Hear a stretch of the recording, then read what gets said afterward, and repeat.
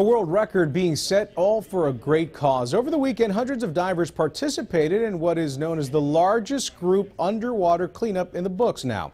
The Guinness World Record was set by 633 divers that retrieved at least 1,600 pounds of trash and 60 pounds of fishing line at the Deerfied Beach International Fishing Pier in Florida. Divers came from as far away as Europe and South America to participate in the event, organized annually by a local dive shop, Dixie Divers and Deerfield Beach Women's. This was the 15th year anniversary for the event. I'm Molestina for CBS Miami.